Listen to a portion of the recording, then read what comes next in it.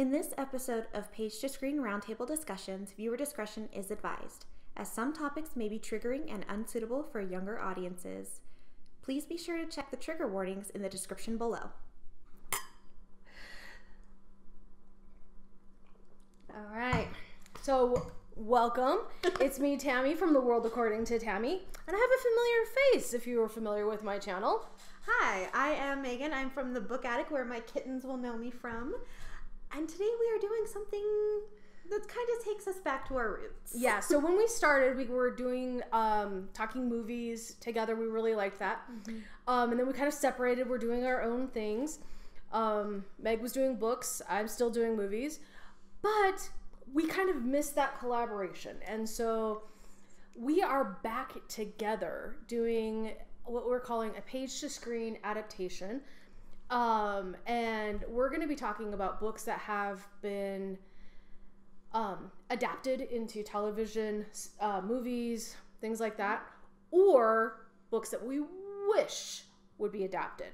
That's kind of where we're at for this first one. We are still kind of figuring out the kinks for these roundtable discussions, which I don't know if you can see this, but the table here is round. So we're not quite the bitches of the round table. Oh, we're gonna have to bleep that. That's okay. But anyway, so we are just wanting to do some fun discussions about the things that we're both passionate about. And I've missed filming with you like crazy, so this is a good thing for us. Yep.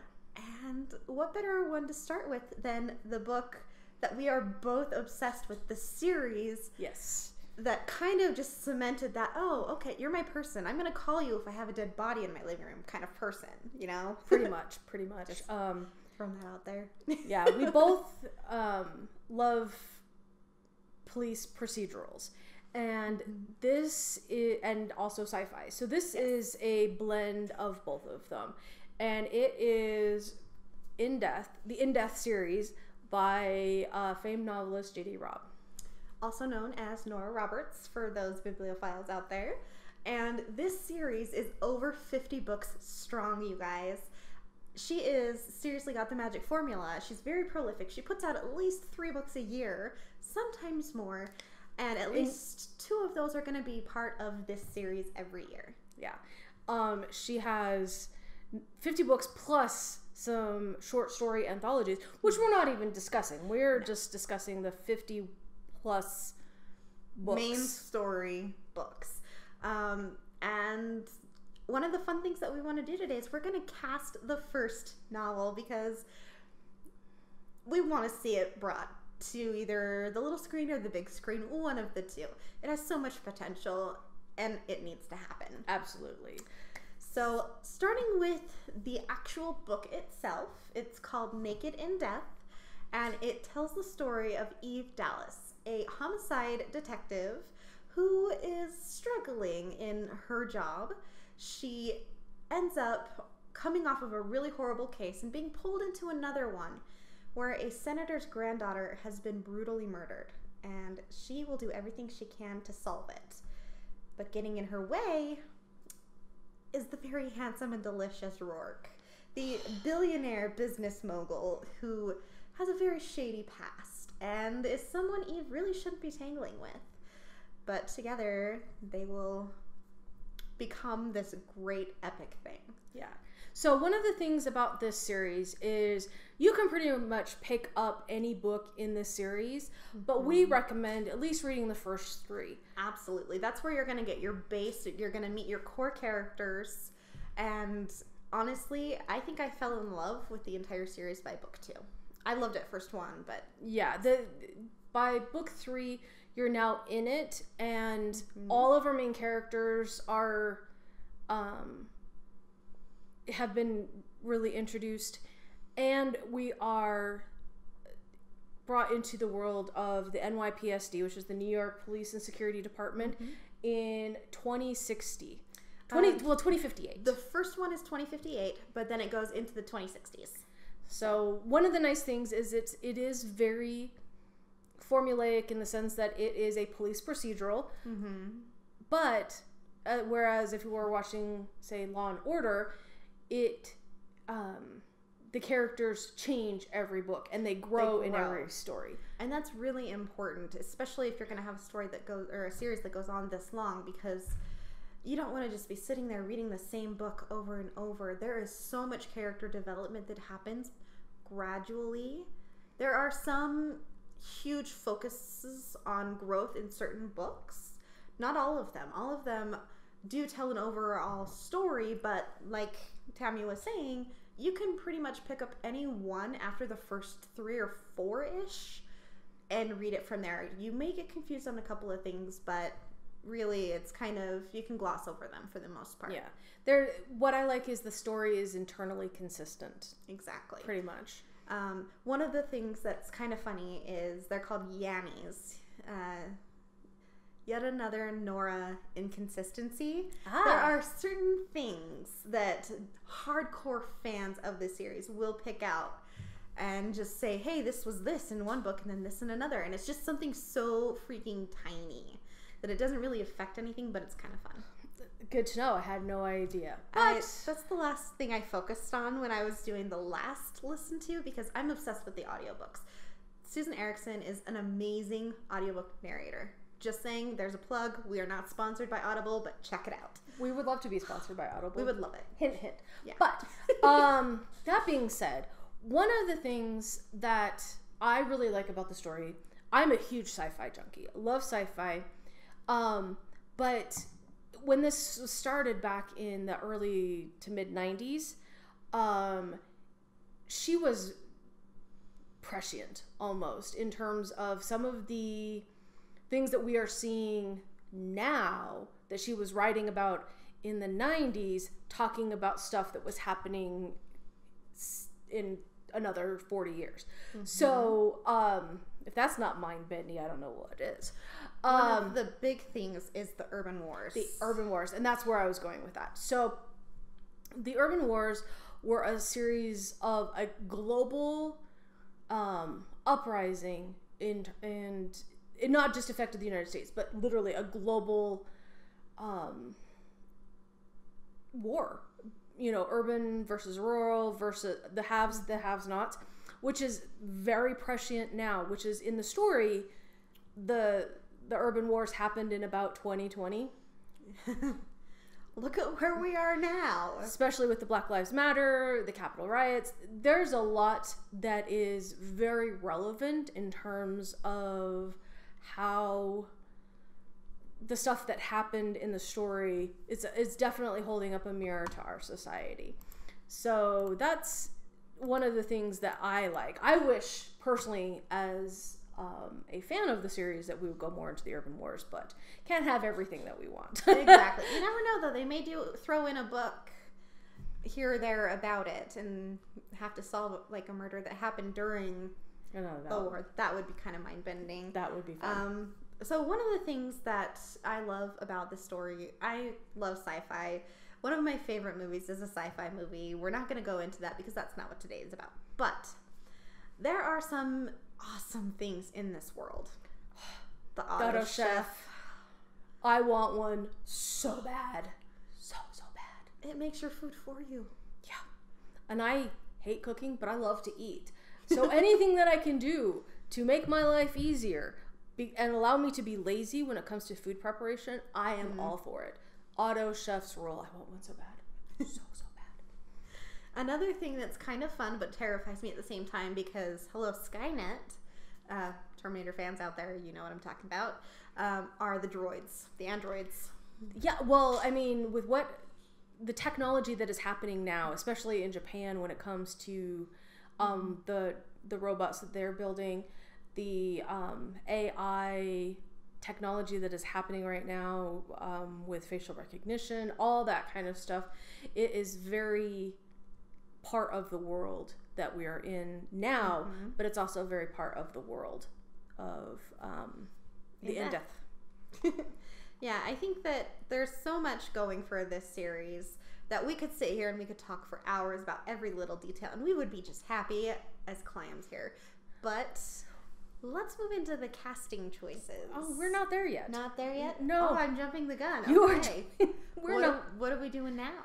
The unrealistic expectations when it comes to relationships. I'm sorry. I don't have that problem because I am asexual. You, however, are. I don't know about you, but this book definitely has a lot of sex. I'm okay with that.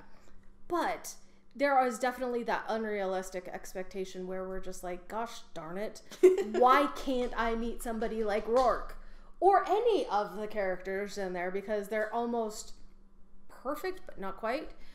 But they definitely have their quirks and things that are just very, like, but... Yes. Another thing, I'm glad you stopped me, because I would have just trucked ahead and we would have missed something that's huge in the in-death world. Licensed companions. Yes. So basically prostitution is legal, which I think is a fantastic idea. Well, they're screened and regulated, and you have to be licensed, and it's for their protection as much as their client's protection. Yeah, that's the thing that I feel bad about sex workers now, is that so stigmatized. It is still, and there is no, it's considered illegal. They have no legal protections, and if they are attacked or beaten or something like that, they can't say anything. And this is also why sex workers are often victims of violent crimes, because they're very vulnerable, and there's still, I think there's an innate vulnerability that happens with somebody who's a sex worker, but they at least have the protections in this world. But the thing that I really liked was the fact that men and women are both considered licensed companions. They can be, and they can choose to be licensed for men or women or both, or groups or anything. And the therapy part is also considered a big deal. So much like professional sex therapists, that's kind of what they are, on top of the sex. Yes. And like I was saying, it's been stigmatized. Being a licensed companion, I'm not going to say the actual word here, that we use in our everyday world, it's the oldest profession. I mean, it's talked about in the Bible. Yeah. But there's such that stigma about it that just drives me crazy. But one thing that I do think, we're kind of heading in the right direction is people claiming their sexuality, confidence, independence through sites like OnlyFans. They get to dictate what they do, and I'm all for, if it makes you feel good, feel confident, and you're not hurting anybody, and you're not doing anything with people who are too young, you are good. Yeah. Well, and they have that control over their own bodies. I mean, exactly. We are in society today. There's definitely, especially here in the United States, there is definitely, I hate to say it, a rather puritanical culture when it comes to sex. And, here in the state of Utah, I have teenagers. Well, they're not teenagers anymore, but they were going. Still considered a teenager. One of them, but not much longer. They went through the health, health courses that are required, but instead of actually teaching positive sex history, it was abstinence only. I'm like, that is not going to cut it. Education. That's not going to cut it. Because kids are curious. They're going to want to try things out.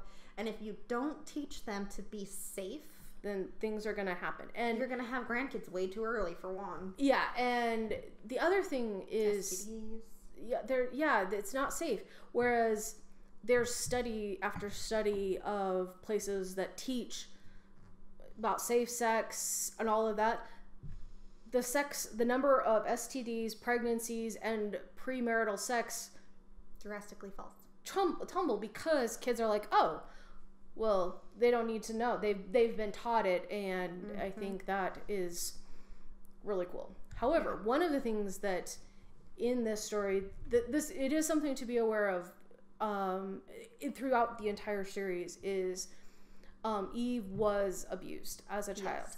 And so there is definitely there are some darker themes. I mean, obviously it's a police procedural kind of story, but this deals with things along the lines of Law and Order SVU.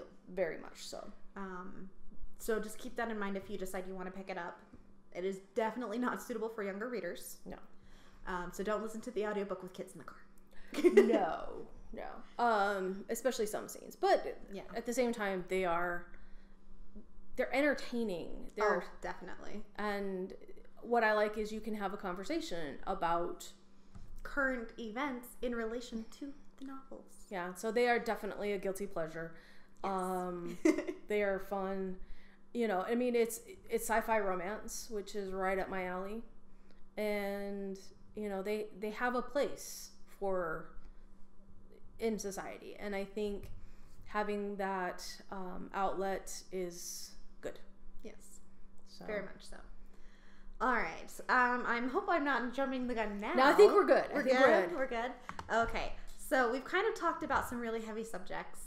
Now let's have some fun. We're going to jump back to the first novel in the series, which I had already said. A senator's granddaughter is murdered. She was a licensed companion. And so, of course, her case deals with sex and sex workers and murder, and there are some dark themes. But one of the things that makes this book is the cast of characters. So let's go ahead and get started. Yes, we're casting this book. Yes.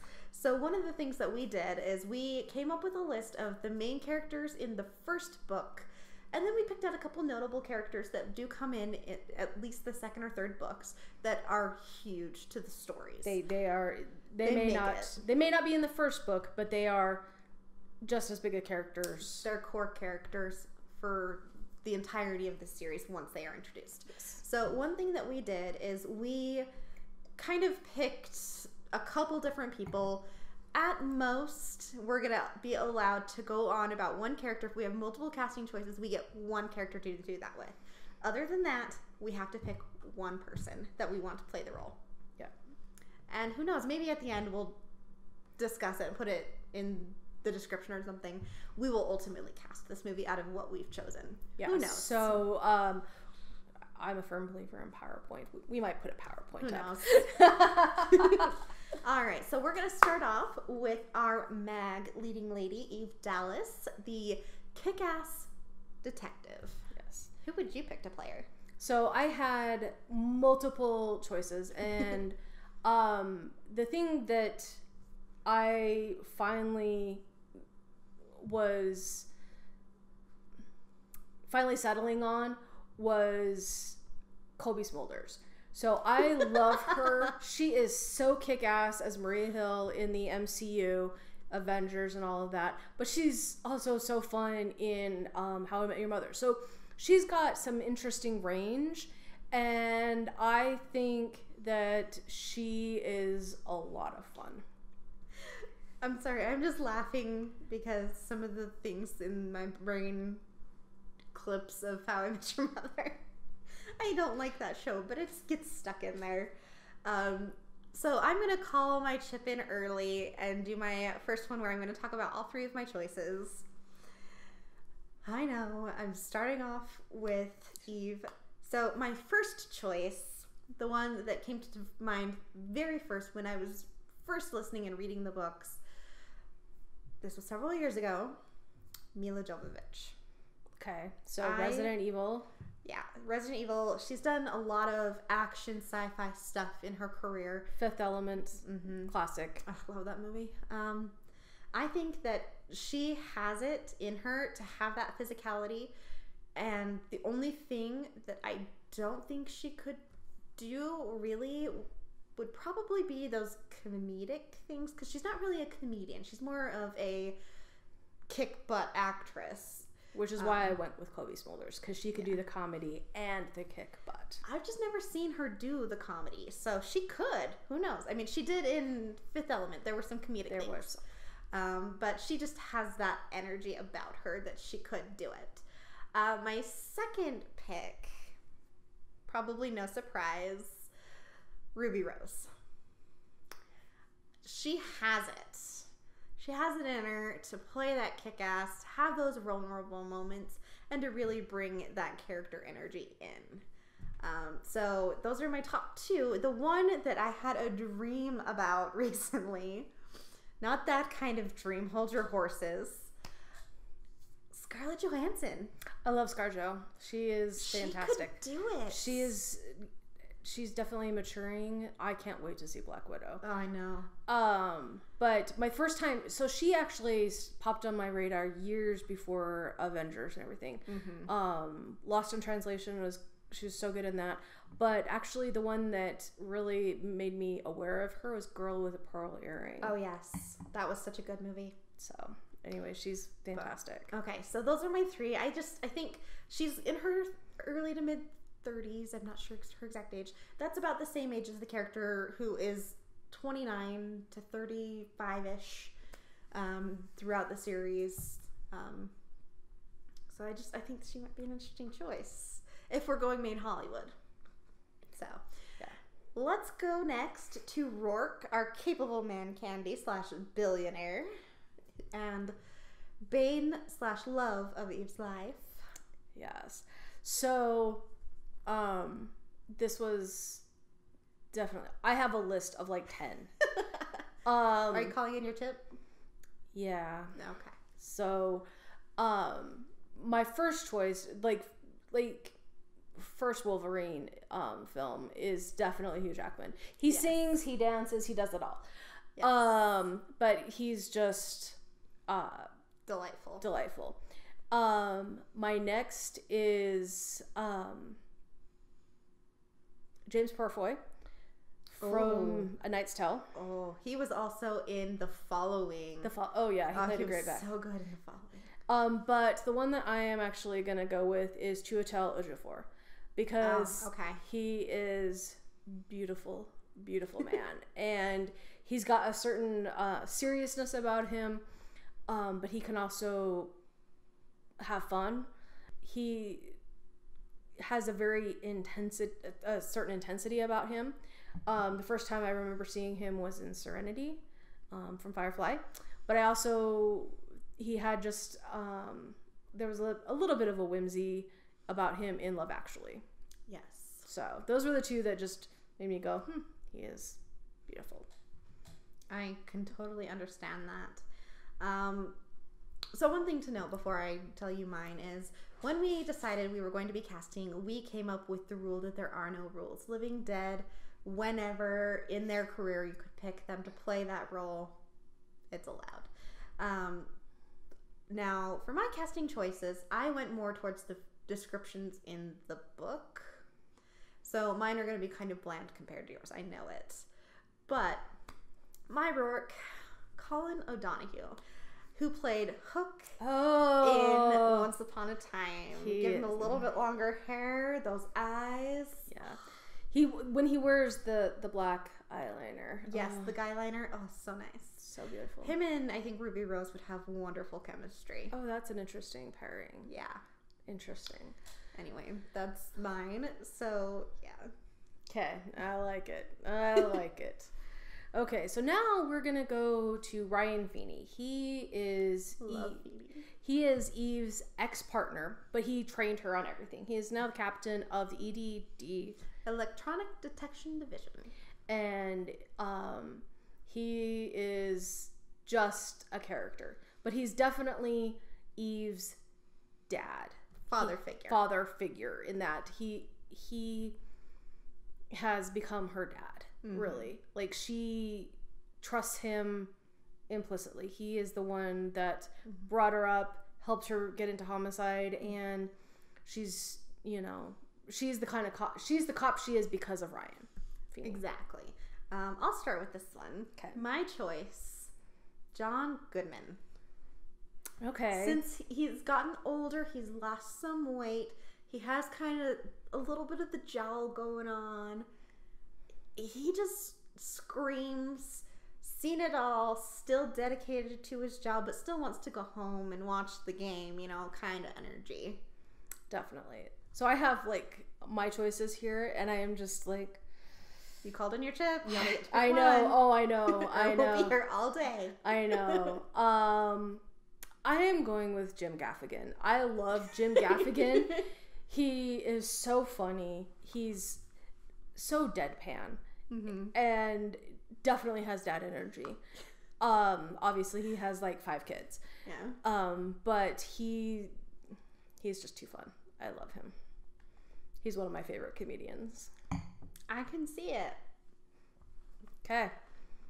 Mavis Freestone is Eve's best friend. Okay. So Mavis Freestone is probably one of my favorite characters. She is a former grifter who was arrested by Eve before she hit homicide and kind of just stuck around. And Eve couldn't get rid of Mavis. No.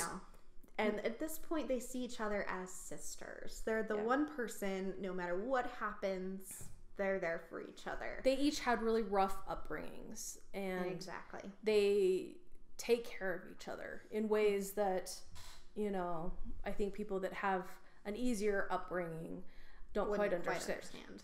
Yeah. I decided Zendaya. Okay.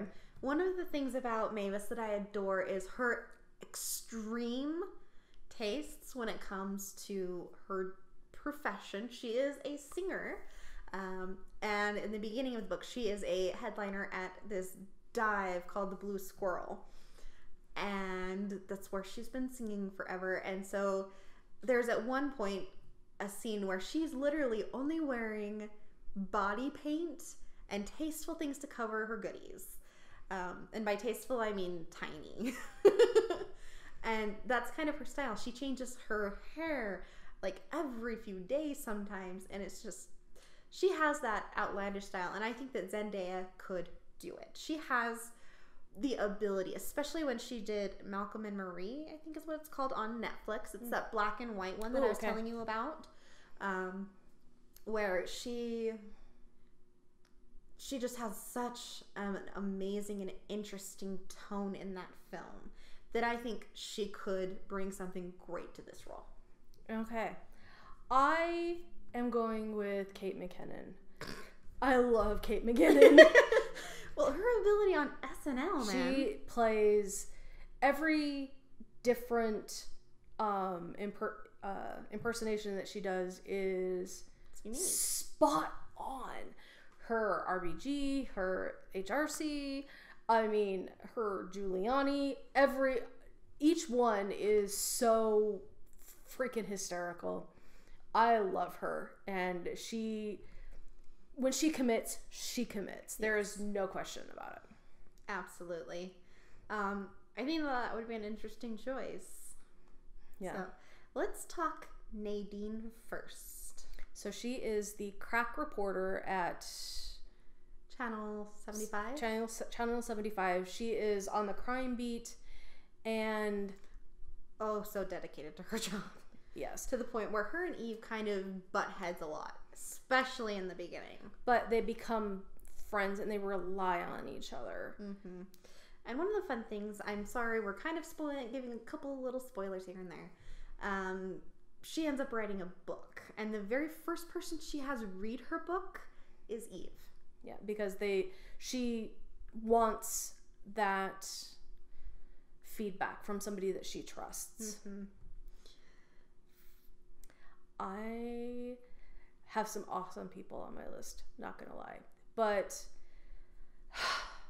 I am going with Ming-Na Wen. I mean, okay, she is spectacular. Yes, like from Mulan to Agents of S.H.I.E.L.D. to Mandalorian, and it's just like, oh my gosh, I can't say enough about her. Yes, I've heard you rhapsodize. I'm gonna say Sasha Alexander. Okay, so from NCIS, Brazilian Isles. She has that dogged reporter energy to me, and she, like, especially in like Brazilian Isles, she's always glossy and put together, and she very rarely has moments where she isn't spot on with her appearance and her comportment. And it just, Nadine has that energy. So I think that would be a good pairing. Excellent. Okay, so Charlotte Mira. Okay, Charlotte is the NYPSD shrink who she is a huge part of Eve's life. One where Eve at the beginning is very reluctant to go see her, especially considering her past. She has repressed it. She doesn't want to think about it. And whenever she sees Mira, she's forced to confront that about herself. And things start to come back from when she was a child. And eventually it gets to that point where Charlotte becomes sort of a mother-like figure to Eve.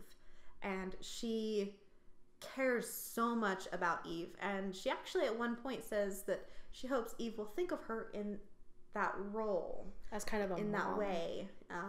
As a mother figure. It's so funny, even her own children, Charlotte's children, one of them is very jealous of Eve because Charlotte treats her like her child in some aspects. Yeah. But I love her character. She's so fun. Okay. I'm going to say Jane Seymour. She was the first person I ever pictured in the role when I was first starting out in the series. And I think that she could do it because Charlotte is always, what's the word I'm thinking of? Put together. She's on top of things, but she's gentle and soft in a lot of ways. Jane Seymour has that classic. Very classy and classy. Lady. Yeah. That's kind of where I see Mira. Is very classy, very dedicated, very kind. Excellent. So, I have a tendency to choose very British actors because you have a thing about British people. I do. Apparently I'm a closet Brit. A Brit. What do they call them? I can't remember. Anyway, we can cut that. Anglophile. There we go. You're welcome. So I am going with Adjoa Ando. I totally butchered her name. But she was Lady Danbury in Bridgerton.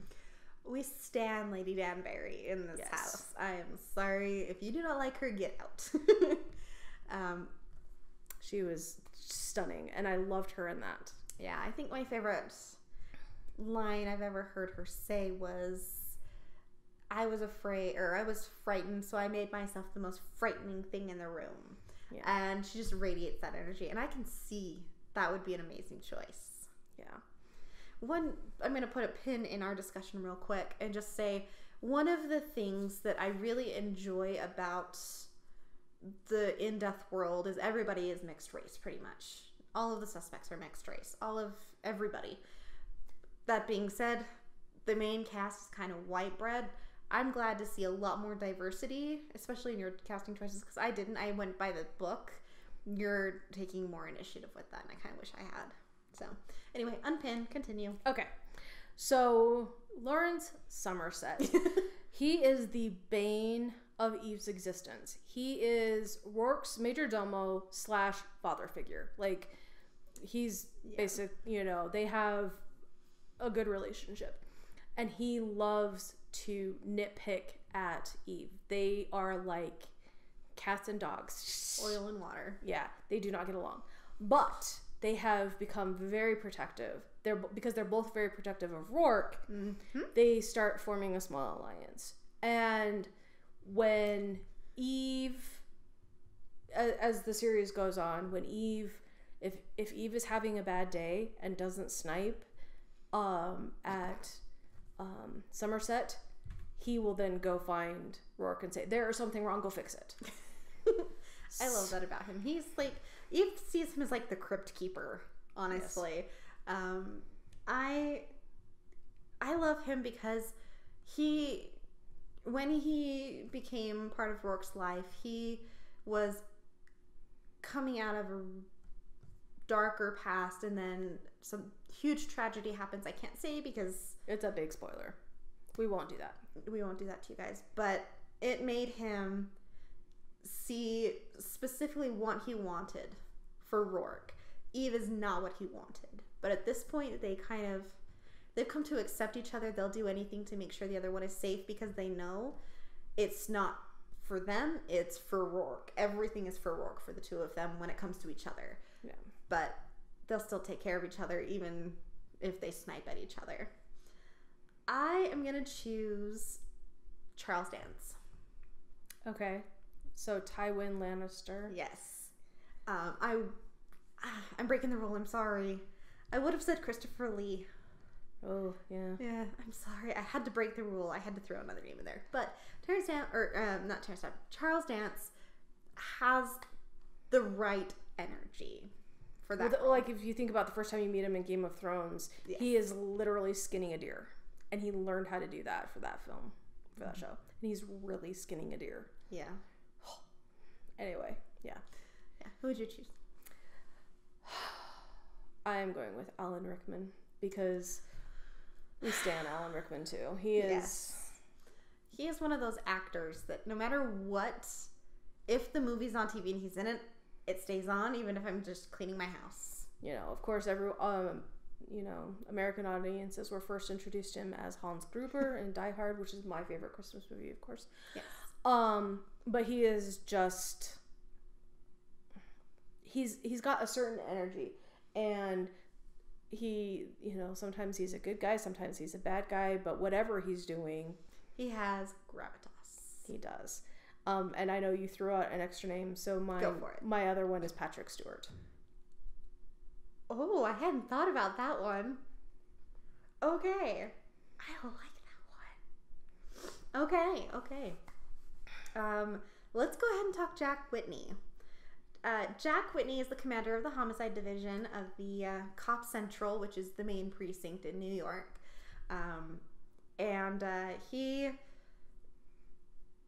There's only one man for him. We both agree. This has been, we have dreamcast him. Like, as soon as we said it, we were both just like, there's no one else. No one else. Idris Elba. Delicious man. Oh, yes. I would climb that man like a tree. Just saying. Throwing that energy out there. Just a little bit. Okay, so now we're getting to our bad guy. This is the chief of the NYPSD. He only is in this book. He gets fired. Yeah, we're not saying anything you don't know because we're going to talk about his replacement later. Yes. But he is a big part of this first book because he kind of puts his foot in it because like I said, the victim is a senator's granddaughter, and instead of, doing his job as the police chief and keeping all of the information, internal, he allows the senator complete access to the case and to the lead detective. And that just is a bad deal. Bad guy. His name is Edward Simpson, Chief Edward Simpson. And I honestly wanted to punch him in the face. If you could do that with a fictional character, he would be so punched. Yep. I'm going with another one of my British choices. I'm going Timothy Dalton. Oh, okay. Because if you, of course, the first time I saw him was in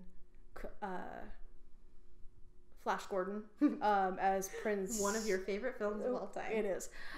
Prince Baron. But I love him in Hot Fuzz, where he's the bad guy and he smiles and the ding goes off because he's just... That energy. Timothy Dalton. What can you go? Yeah. This is the only one where I did not stick with the book description. There's a reason for that. When I say the name, you're going to be like, oh, okay, yeah. Tilda Swinton. Oh, yeah, she's got that androgynous thing going on. Yeah, well, she's been cross-cast before. The ancient one? From Doctor Strange. But yeah, she's definitely got that interesting energy there. Oh, most definitely. I think that one of my favorite films that Tilda Swinton's been in, not MCU, is probably The Only Lovers Left Alive with Tom Hiddleston. And they play vampires, and just that timeless, ageless energy kind of just works in this particular role. Okay, I like it. Okay, so now let's talk Senator DeBlas. Ugh. He is a bad guy. I hate senators. I'm sorry. I've never met a good one. I know that they exist somewhere. I just have not. We're not real thrilled with the ones in the state of Utah. No, we're not going to go politics. So let's just stick with the world of the book. Yes. I'm going to throw out John Malkovich. Oh, I love John Malkovich. He is now at that age where he could play this role. He is. And he has it in him to be that serious, no nonsense, oily politician. Oh yeah. I think that he would be a good choice. Oh yeah. I am going it's 1, 2, 3. I am going Tom Wilkinson. Oh. I love him. He is such, again, the British thing.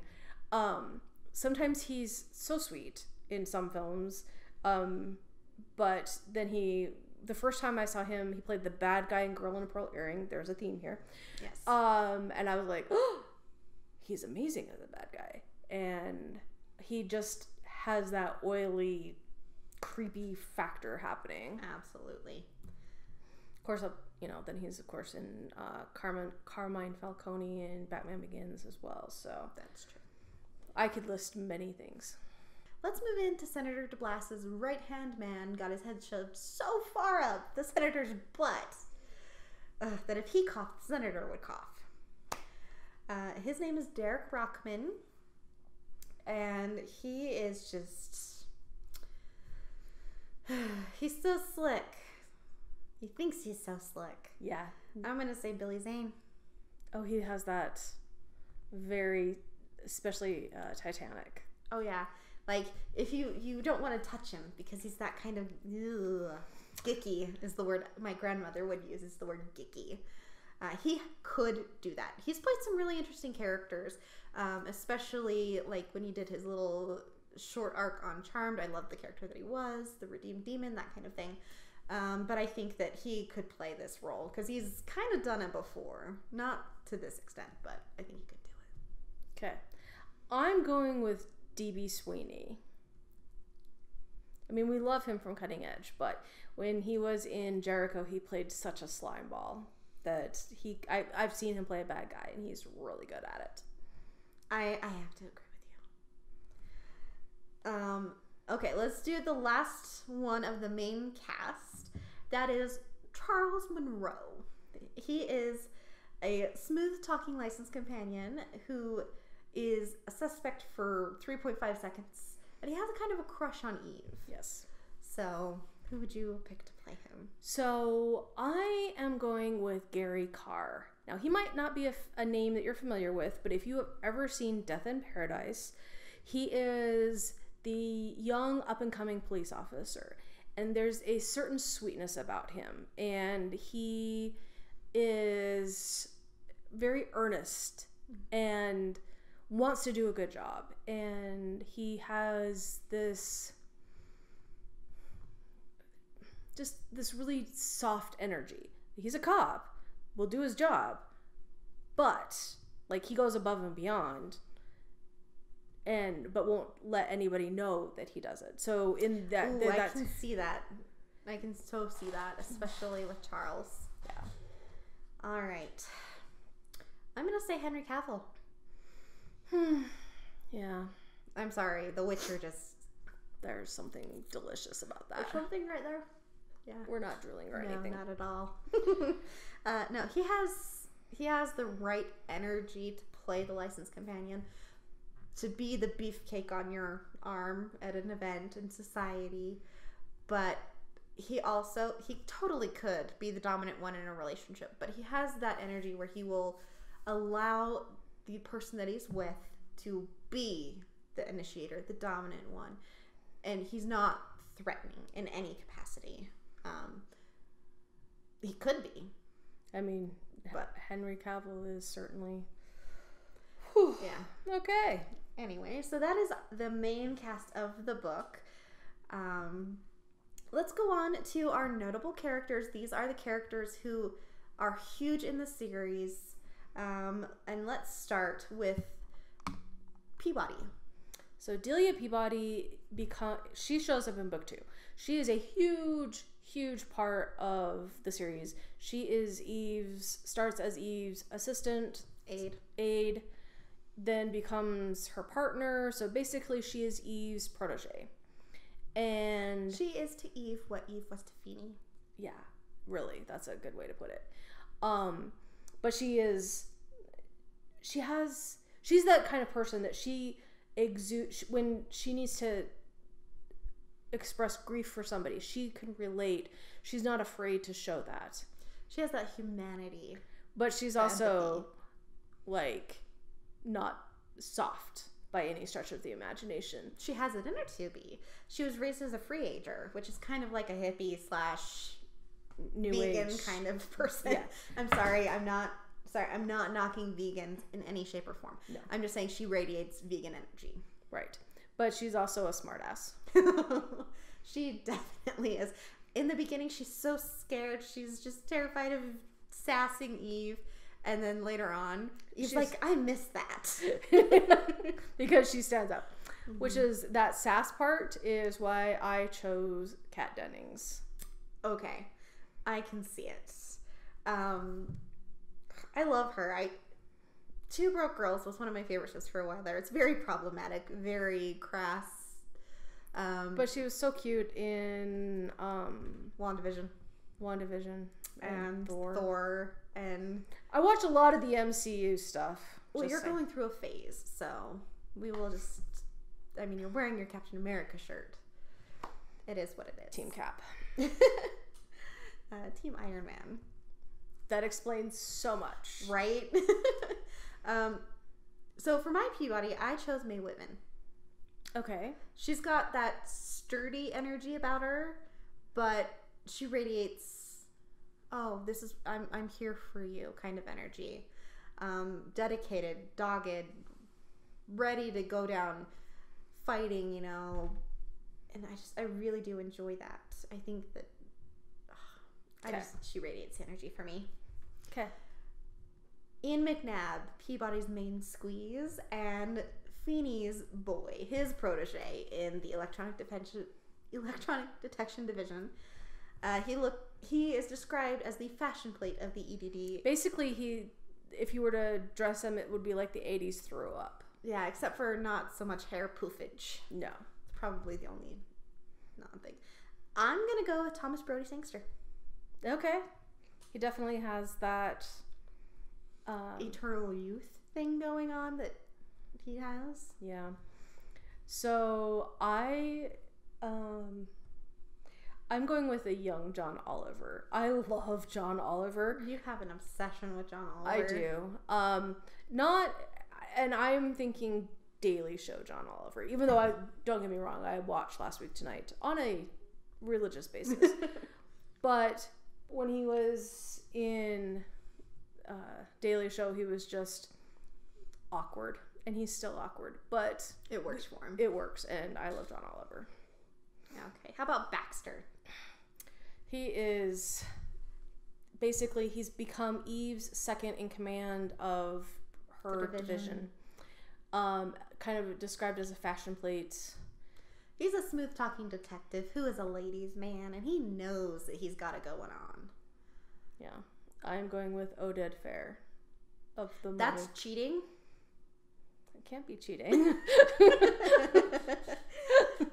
We didn't put anybody off limits. I know, it's not in the rule book. That's cheating. Because I didn't think of it. Because he is. He is, oh God, I'm wearing my cat ears.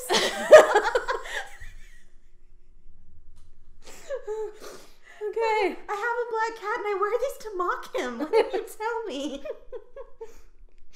Okay. Anyway, I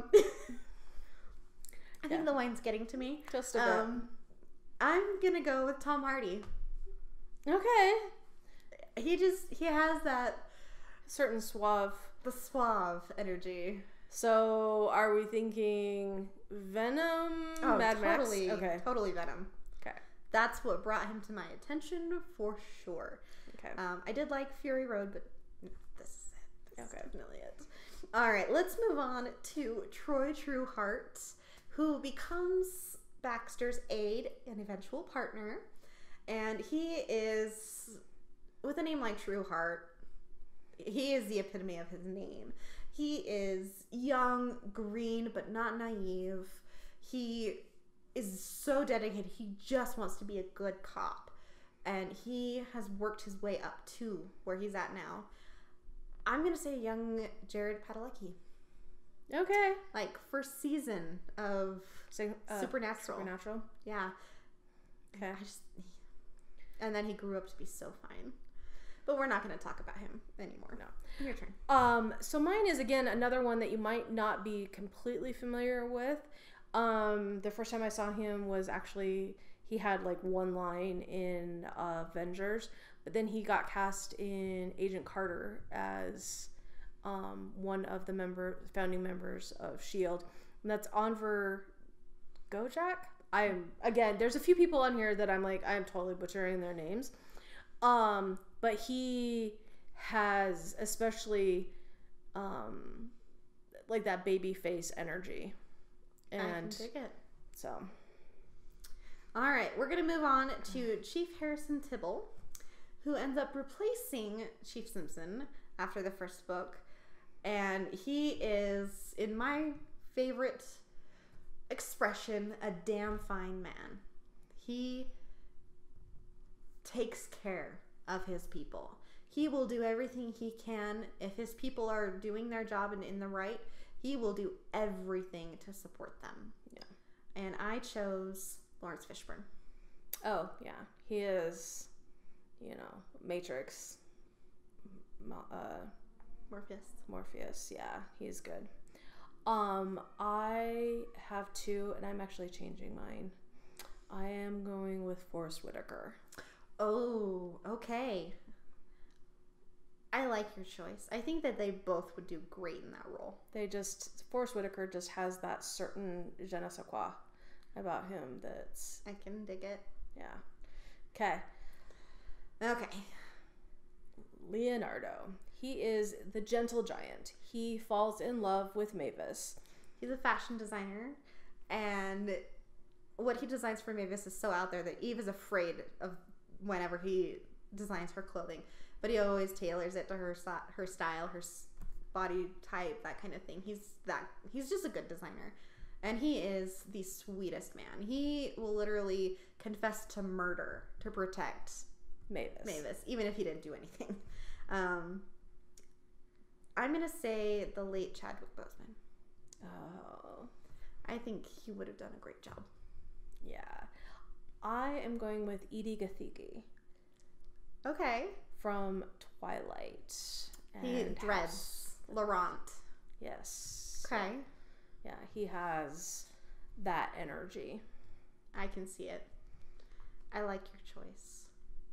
Okay, next. We're going to talk about the only person that Eve is actually afraid of. This is her personal body and style consultant. Yes. She, as soon as she works on Eve, she's like, this is my face. It's your face, but it's mine now. And, she's been known to get revenge when Eve doesn't put the face gunk on. And whenever Eve goes after her hair with scissors, she gets pissed. It's hilarious.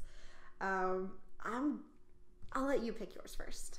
I have always seen Leslie Jones from SNL. I love her. Okay, I see it. She's just... I'm going to say Lizzo. Okay.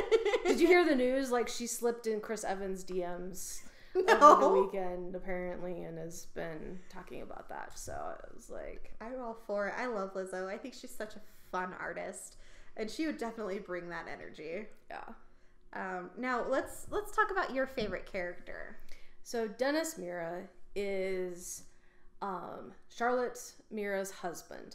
He is not dumb. I mean, he's a professor at Columbia. Mm-hmm. Columbia? Yeah, Columbia. He's a little absent-minded.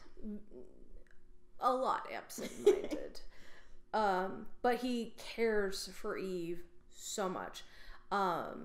he was hurting, but saw that it was cold outside and Eve needed a hat, and so she still wears that hat. She is embarrassed by that hat because it is blue, has a snowflake on it. And he said, "Hang on," and he disappears. And he comes back and he gives her a pair of gloves and a hat. And he sits there and he grabs her hand and he puts it on her and pulls the hat. It's like such dad energy. And it's adorable. And she has a bit of a crush on him, like just like a harmless, crush. He melts her heart, and she doesn't have that very often. No. And I have several people on here, but there's just something about Taika Waititi. Okay. He, especially the Rock, what's his name, from Thor Ragnarok. He's, I started a revolution, but I forgot to tell people. Pretty much. That's the energy that Dennis has. Oh, yeah. Okay. But Taika Waititi in general is just, he bounces, but he also he comes across as sometimes a lot absent-minded. Yes. I can see that. I can so see that. I chose Jeremy Irons. Okay. I don't necessarily see him as like the absent-minded part. Yeah. I think he could do it. I love him. I think there's something so comforting about him. His voice. I mean, he's done some really awful characters. Yeah. But I think that he just has it. Okay. All right. So, we are done with the casting. If you guys agreed with our casting choices, or if you have suggestions, if you've read the series, let us know who you would like to play these roles. But next, for the wrap-up, we're going to talk about our 5 favorite books, not including the first 3, which we do highly recommend. So, I've got mine numbered, the ones I chose. Let's just see who has the lowest number and go through the order. Okay. I have number 17. Okay, I have 21. All right, I will go first. Imitation in Death. Book 17. This one is about a man who is emulating various serial killers from the past. Okay. And this is such a fun one, especially considering, where technology is and time is now. But like, he emulates Jack the Ripper at one point, and it's just, I really enjoyed that book. Okay. So mine is book 21. I have that on my list as well. Okay. Origin and Death. This is really embraces the sci-fi, and it is kind of, you'll hear the name, the Icoves. The Icove agenda. It's all about clones, and I think that's all we should say about that, because it is so, there's the twist at the end is just like, it's amazing. Damn. It's an amazing story, and it has such a huge part in every book after that. For a while, people talk about it all the time. We'll get into that in a little bit, but it's just, I love that one. The next one I have is 24. I do too. Okay. Innocent in Death. This is one of those ones that just kind of sticks with you. It's a little unsettling. Because, a lot unsettling. Yeah. A teacher at a private school is poisoned, and they're trying to figure out who did it. And I want to spoil it so bad. Should we? No, we're not spoiling it. Just read that one. The person who did it is a sociopath. Yeah, and disturbing on so many levels. Mm-hmm. And it will haunt you. Yeah. All right, next. What number do you have? 32. Me too. I'm noticing a theme here, and I think it's because I think some of the favorite books are the ones that when there's that crossover, they stand out. They stand out, and they stick with you. Mm-hmm. These are the whole series is good. But then there's ones that are even better. Mm-hmm. Okay.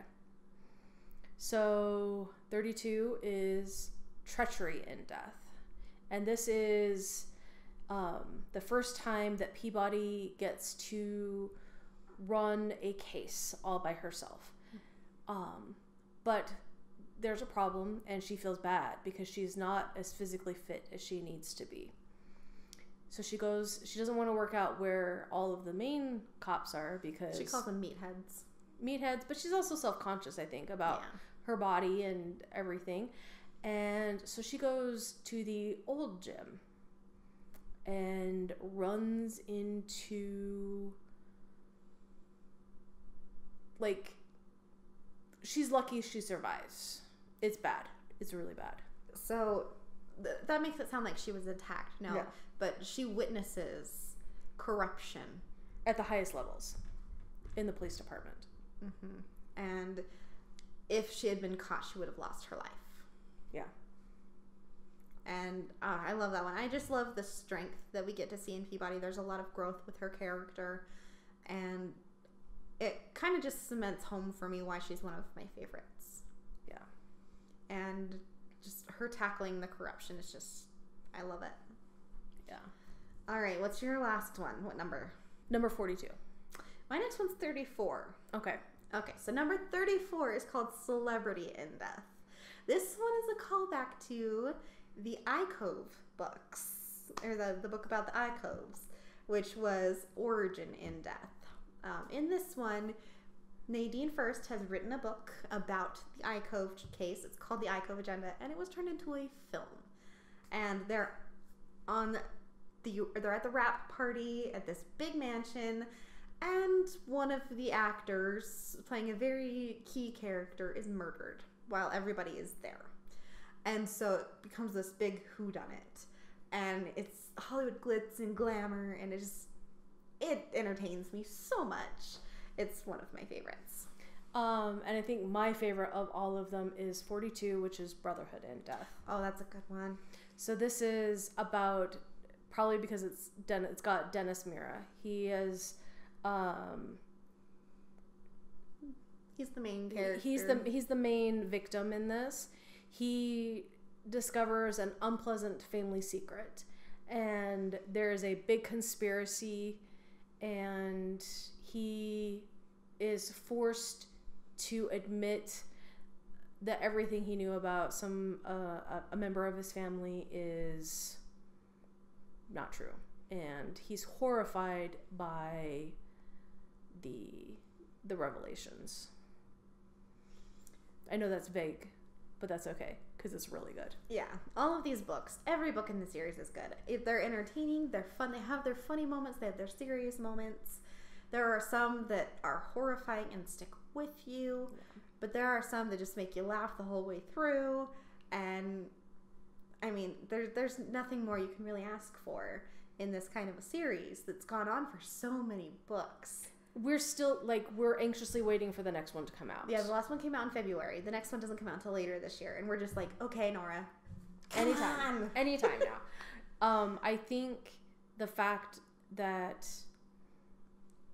we are anxiously awaiting the series shows how attached you can become to characters. It's like any other, fandom where you love the characters and you love their growth and you love the challenges that they go through, and you want to know what the next adventure is going to be.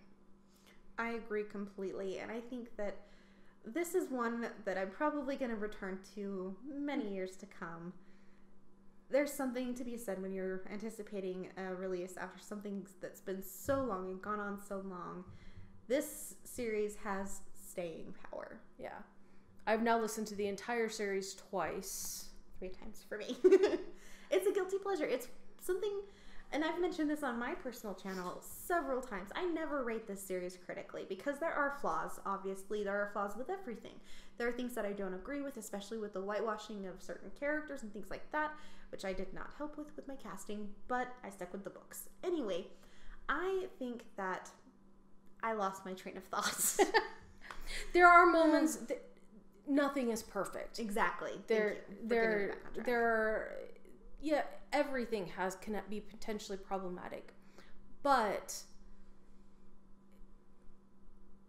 they are not so problematic that makes you go, I can't ever enjoy that again, because the series is so engaging and we love the characters. And for me, I've not read the series, I've only ever listened to it, and it's still being entertaining. It is, and I hear the voices, and thank you, Susan Erickson, you're a gem. And how she interprets all of the characters, and how, you know, like, I hear them now. They're part of my psyche. And like, if I were to just listen to Susan read a line from each of the characters, I could tell which character it is.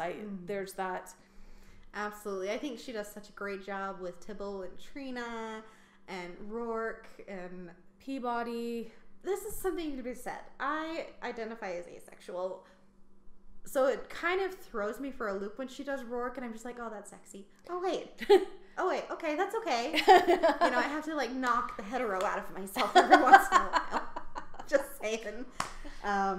Anyway, I think that this has been a kind of a fun video. It's a long one. Yeah. Sorry about that, guys. We've gone over a lot of information, but we hope it was engaging. And we're excited to do more of this. We have a list. We do definitely have a list. I think that I've missed filming with you. I missed filming with you too, so. I love you. Hand hug. Hand hug. So, mine will be on, I will edit mine. Meg's gonna edit hers. They'll be on our respective channels. We'll link. Yes. We'll cross-link in our descriptions. Be sure to subscribe to Meg's. Be sure to subscribe to Tammy's. And thank you all for watching. We hope you enjoyed it. If you liked these videos, give them a thumbs up, because we love the attention. I'm sorry. Give them a thumbs up. And if you like seeing us talk about books or films, or if you want to go check out our individual channels, they'll be linked down below, so you can go do that. Think of subscribing to our channels, and we will see you in our next video. Bye.